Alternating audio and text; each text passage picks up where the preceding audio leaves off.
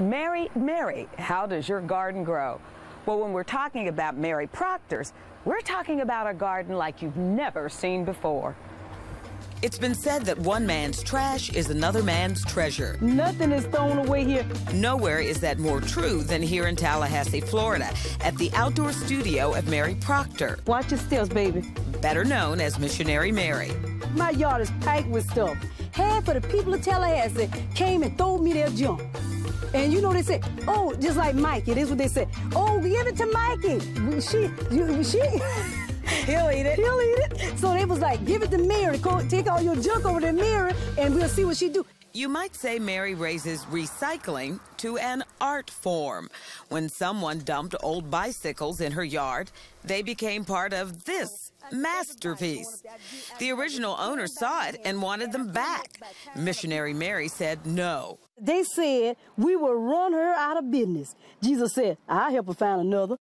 Look closely at her paintings and you will find a little bit of everything.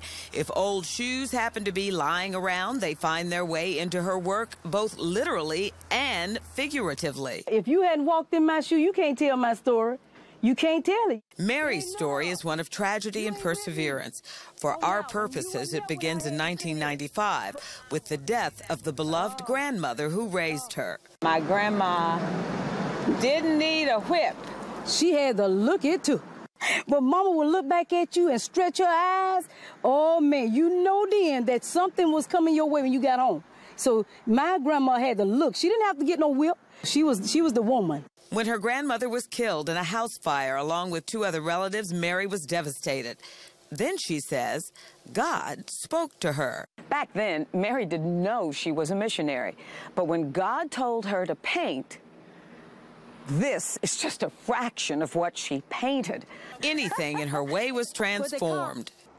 Oh, yeah, that's my husband's car. I asked my husband to move the car because it was in my way. He wouldn't move it, so I put on there, that's the devil's car.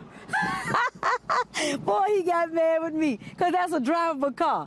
Art helped her survive a series of trials and tribulations. I use my hand a lot of times. It feels good. It just feels so good. So the painting, after you lost your relatives in the fire, yeah, was your way of healing yourself? Myself. As her yard began to fill up, Mary Proctor became an object of ridicule in Tallahassee. Jesus threw a shield around me. This is my shield. One day, a woman from New York happened to be driving by. Mary heard the squeal of brakes. And she said, this is folk art. Mary decided the woman was crazy. I told my husband, Mom, I said, Tyrone, I said, white folks done come to steal. But her visitor was an art dealer with a checkbook. And Mary, who had never sold a painting in her life, was on her way to the Big Apple. When she saw her work in a Soho gallery, she couldn't believe the price tags. $2,500 with 2 doors, rest of them were $5,000 and $7,500 and up. And you know that woman sold them things? Among Mary's most ambitious projects was this one, door-sized portraits of each U.S. president made with Coke cans. She really does start her day reading the Bible and drinking a Coke. Mark Martin, Director of Public and Media Relations for the soft drink giant, arranged to exhibit the doors at Coca-Cola headquarters, where Mary was scheduled to unveil the 43rd president in November 2000. But that's when Florida happened. Because of the contested election, she had to leave him temporarily faceless. I kept thinking it was Gore one minute, then next Bush. The rest, as they say, is history. George W. Bush was sworn in, and Missionary Mary Proctor was on the map.